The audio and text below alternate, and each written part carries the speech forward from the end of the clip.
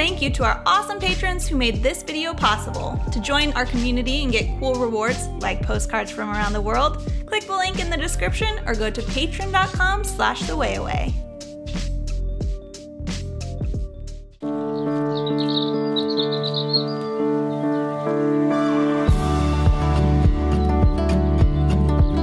Good morning from Germany. Good morning, Way fam. We are at Burg Eltz Castle. We've got Ashley, Laura, and me, Josh. We're going to be exploring this castle, but there's no filming and no drones allowed, so make sure to check out our other video on it. We're going to explore it and enjoy it for ourselves a little bit, and then we're going to do even more today.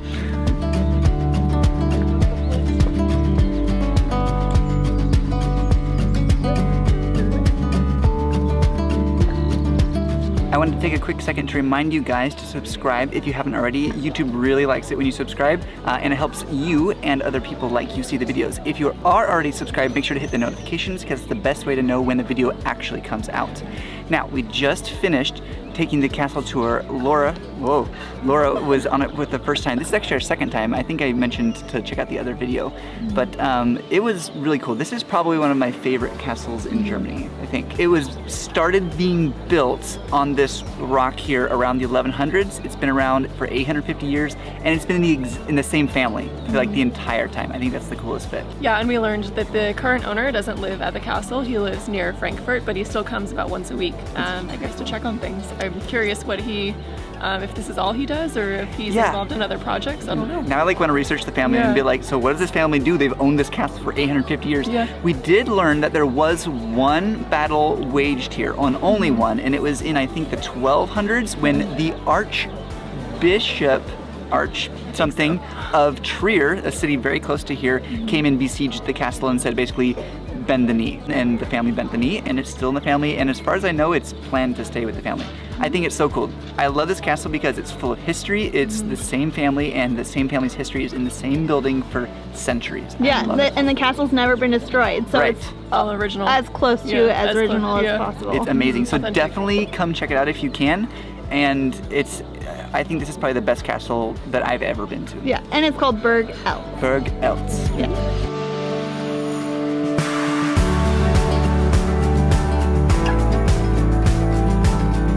Any excuse to see a castle is a good excuse for me, so when we're by the Mosel, it is great to stop at Burg Eltz. It's good to know also that parking is €2 per car, and to take a tour inside of Burg Eltz, it's €10 per person, and it's around an hour tour. As well as they have English tours available, so if you don't speak German, you can take an English tour in the castle and learn all about the different rooms and things inside the castle.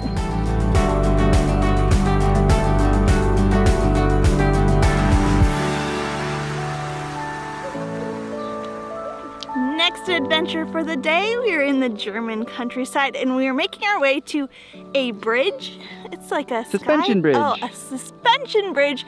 It's supposed to be super duper long, so we have to walk through these German fields. There's windmills on my right, yellow flowers on my left. This is pretty cute and awesome.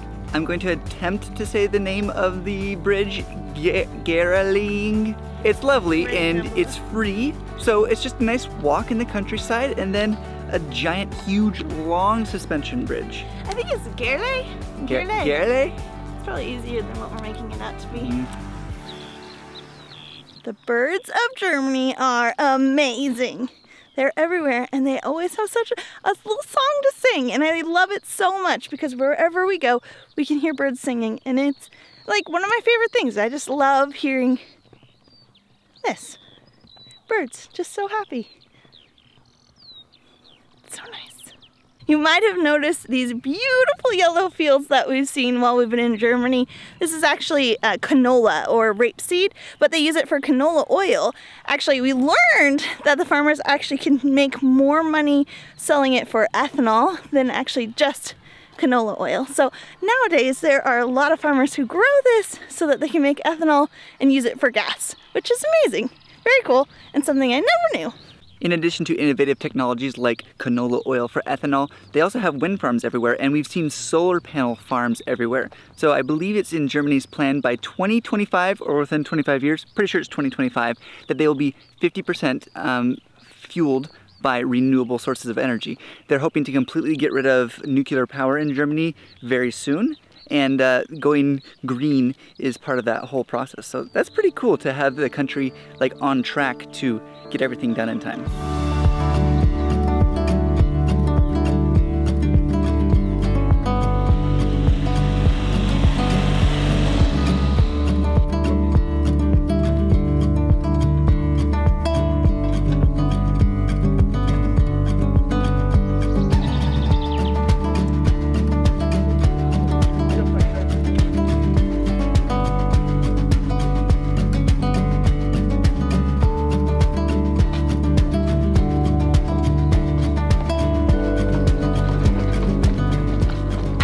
Wobbles a little bit, but it doesn't feel wobbly at all. Like just a little tiny bit. Can you feel it? Yeah. Yeah, it's not bad. We went to a suspension bridge in Canada. I feel like it was way more wobbly. This is German engineering at its finest. Yeah. Sorry, Canadians. Ash is right. This is super solid. Like, I'm on here trying to rock it, and like, it's barely moving. It's got guide cables that are tying it on the sides, and the guide cables themselves are shaped in an arc. So it like pulls it and keeps it taut the whole way through. There's this little game that Josh likes to play, and it's all about like building bridges. What is that called? Oh, Poly Bridge. This is what that reminds me of, where Josh would make like a little bridge in this game, and then little cars would have to drive over it to see if they could make it or not, and it would crumble if he did terrible architecture of it. But so funny. It's kind of scary walking backwards because I'm afraid of the little nubs that are on the ground and I can't see where I'm going.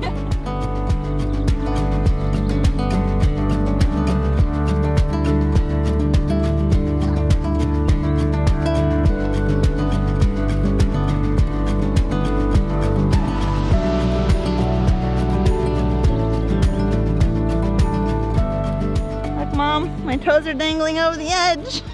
Stacy, I know your mom will yell at me for that one. But it's kind of cool. People have walked all the way down there and then like put their little names in the wood on the very bottom. So funny. You can do a little heart and a J and an A. Aww. I'm not walking down there.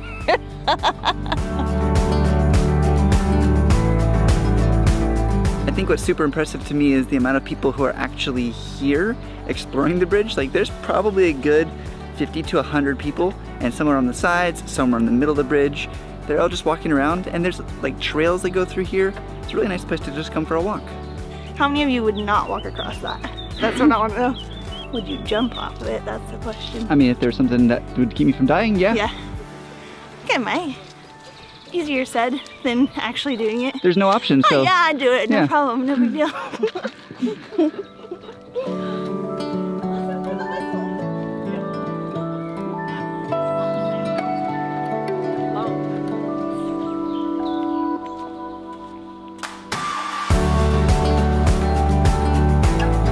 We came down the hill to Koblenz. We're gonna try and get some wine and sit next to the Rhine? I think that's the Rhine. It is the Rhine. It's the Rhine.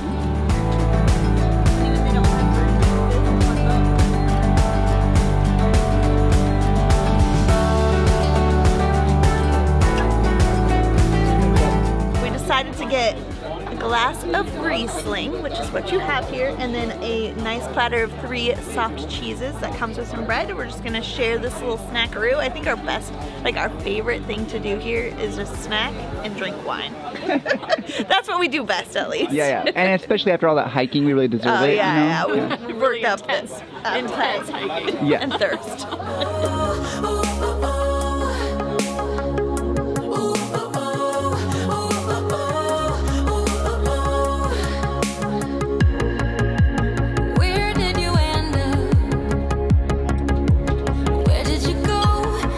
I learned while here and near the Mosel, I didn't realize the difference between the flavors of the dry and the semi-dry, and I just always thought Riesling was a sweet wine. So something that I learned and something that fun for you guys to do is try different Rieslings and see the different flavors and test them, but also come to the Mosel and test them here, because I'm pretty sure this is the best place you can come and have a tasting of Riesling. We are going to walk down the Rhine River and see where the Rhine and the Main come together, but Look at what's behind me! A huge, beautiful cruise ship that's going down the Rhine.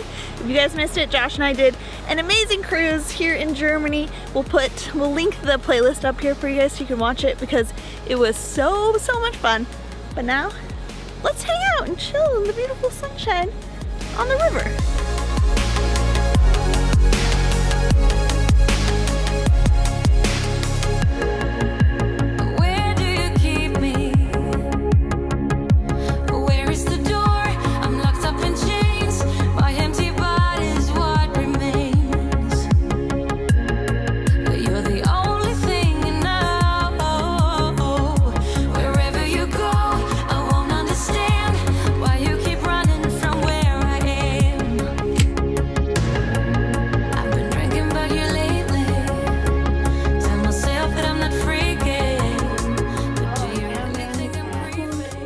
Ooh, Ashley's found some games to play. Or fish. Look at that happy cat. All right, that is it for our day. We had a fun time just moseling along. The joke that Laura came up with. They love my joke. It's a really good joke. We had a really, I mean, honestly, this is so fun to just kind of, I don't know, just relax and just wander and explore a little bit. It's really nice. Yeah, the Mosel is a place where you just can go from town to town. It doesn't matter. All you do is sip wine and you just enjoy the ambiance of Germany. Yeah, for sure. So, WayFam, I hope we encouraged you to get out there and travel today. Bring on a third wheel, friend with you as much as you want. No, I'm just kidding. But it's a really fun time, so definitely come to Germany. Definitely check out the Mosel, and we're going to be sharing a little bit more of Germany on the next video before heading off for new adventures. Yeah. We'll see you in the next one. Bye. Bye. Good night. Auf Wiedersehen. Tschüss. Oh, tschüss. Yeah, You got 3 in 1. A huge shout out to all of our patrons who helped make this video possible. If you want to follow more, go to Instagram at WayAwayMag. Don't forget to subscribe if you haven't already, and don't forget to check out our second channel, Way More, if you want to see way more from us.